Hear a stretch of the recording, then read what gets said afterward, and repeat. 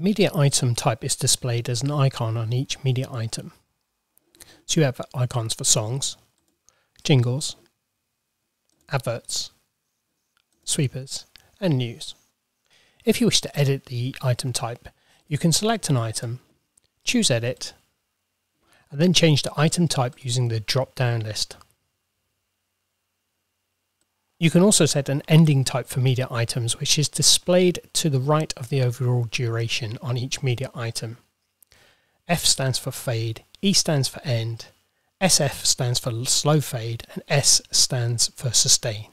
If you wish to edit this, you select an item you want to edit, click Edit, and then choose the ending type from the drop-down list. Some items will be designated as sweepers, and this means the system will try and sweep those over the intro of the following song. Let's take a look at the log over here.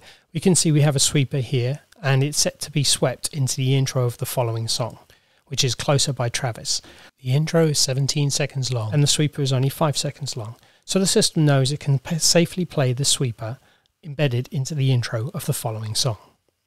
To set a media item to play as a sweeper, select the item you wish to edit, click Edit, and tick the Play as Sweeper option.